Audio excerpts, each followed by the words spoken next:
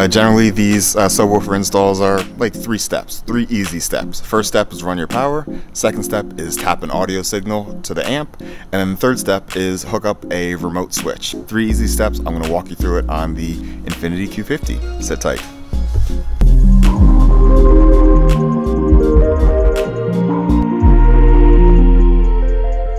Alright, what's going on, y'all? So today I am going to be installing a subwoofer on my Infiniti Q50. So I've been really pleased with this car. I've had it for about a year.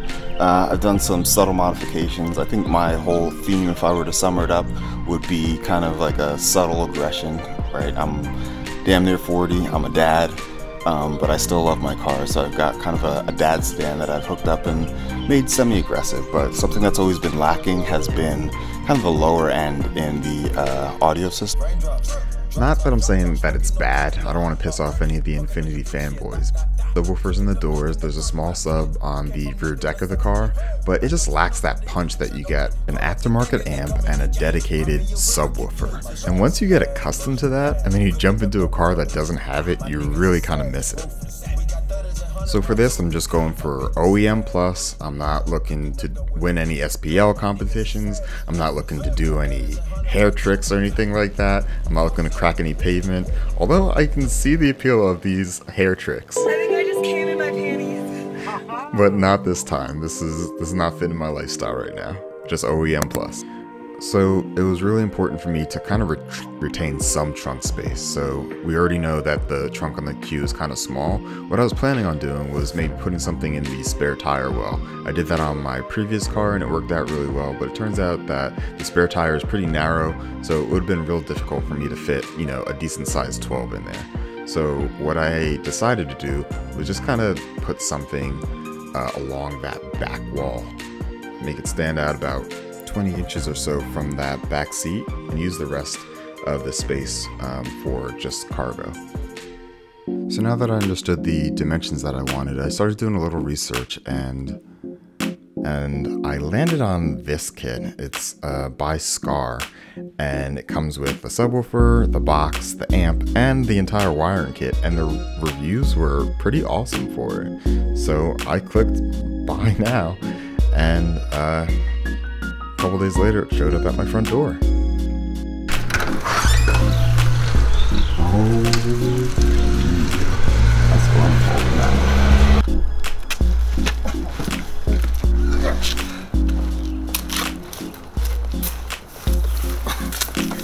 One big buck. Fire wiring kit.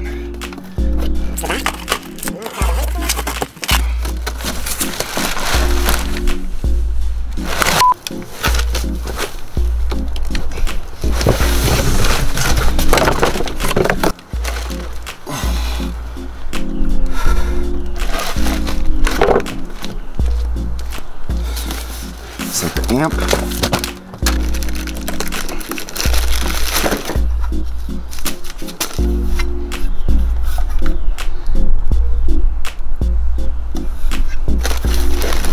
Alright, so I'm ready to get started.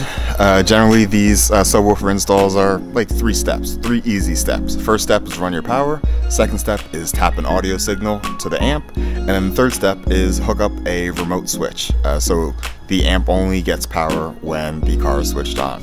Three easy steps. I'm going to walk you through it on the Infiniti Q50. Sit tight. So it actually turns out that the amp really fit just perfectly into, it kind of looks like I don't know if it's like a toolkit holder or whatever. It fit perfectly in there. So that's exactly where I mounted the amp in my Q50. It's on the passenger side. There's a perfect ground right there behind it. So it makes sense to run the power straight from the battery on the passenger side all the way to the back passenger side of the vehicle. My next step is going to be to tap a power signal to run all the way back to the car from the battery to the amplifier that's going to power that subwoofer, right? So in order to do that, I need to get through the firewall, and to do that, I need to remove all these little clasps here and get access to the battery, and then right behind the battery is a little grommet that you can pierce a hole in and run your power wire through the firewall.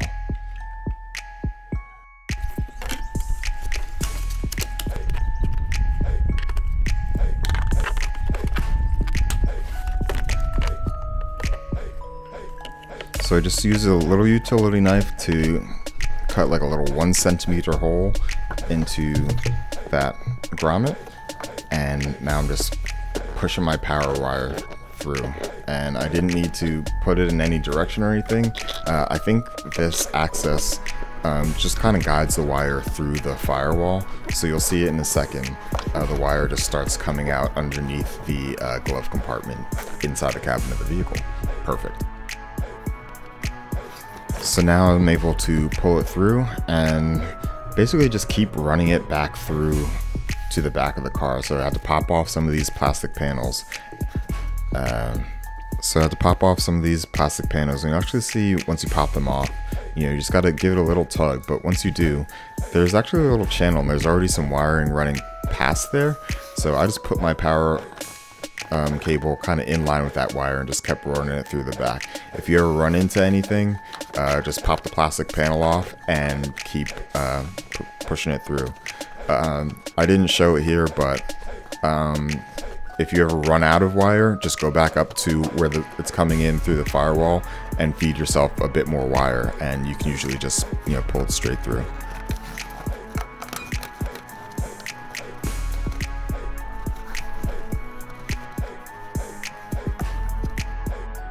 Okay, so now I am in the back seat. I continue running that power cable all the way through. What I did was remove the lower half of the seat just so I can keep getting access towards the back here. I didn't really want to remove this because it was a lot of work and I was losing sunlight. I considered putting it through the ski pass here, but I didn't want any wires showing. So I actually just lifted the back of the seat a little bit, and I found a little hole in the back.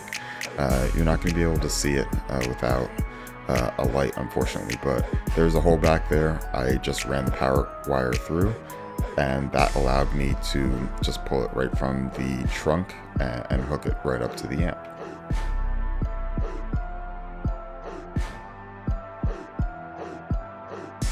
Okay, so now that we've got power and ground established and hooked up to our amp, it's time to get an audio signal that will run to the amp, and that will be the base signal for our subwoofer. So what I'm doing right now is removing all these little clasps that give us access to the roof of the trunk, and that is where the factory subwoofer as well as the factory amp are housed.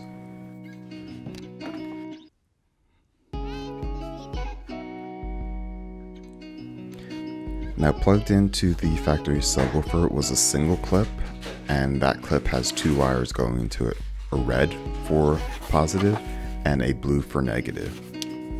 And these are the signals that you're going to want to tap to either run directly to your amp if your amp takes speaker level inputs, or connect to a line out converter like I did. Alright, so what we can see here is that I've now tapped the positive signal from my subwoofer to the positive from the line out converter, and then the same for the negative. So I just ran them in parallel, right, because this is a 2-level or two channel line output converter.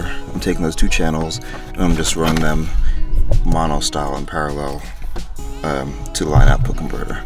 So that's all set. I could probably hook up that factory subwoofer if I wanted to, but I'm just going to leave it disconnected just so I can see what's going on. I'll let this pop out and I'll close it back up.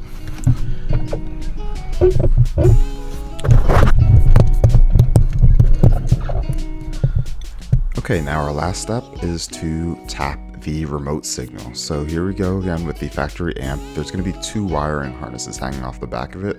What you want to do is disconnect the white wiring harness, and the bottom row 5th port in is going to be a lavender cable. That's the one that you're going to want to tap, and that will be a perfect remote signal for your amp. that's going to ensure that the amp only gets power when the car radio is switched on.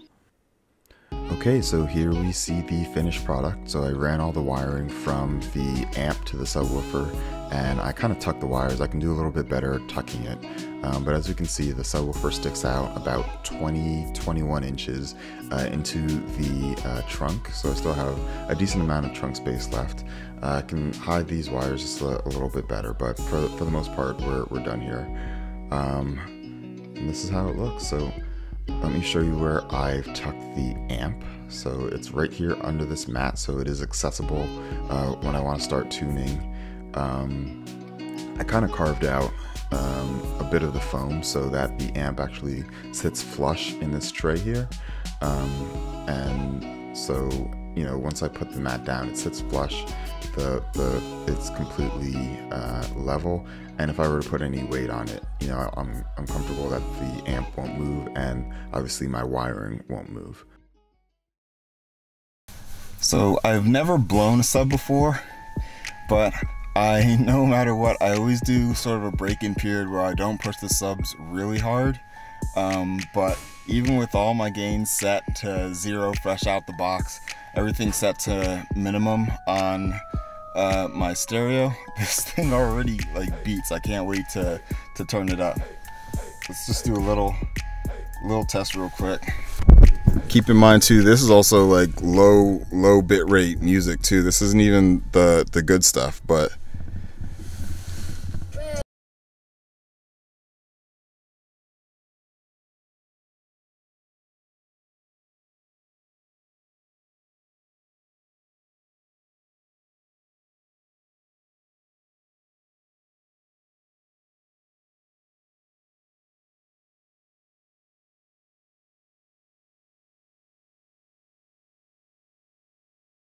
I mean, enough said. Like, I can't wait till this breaks in.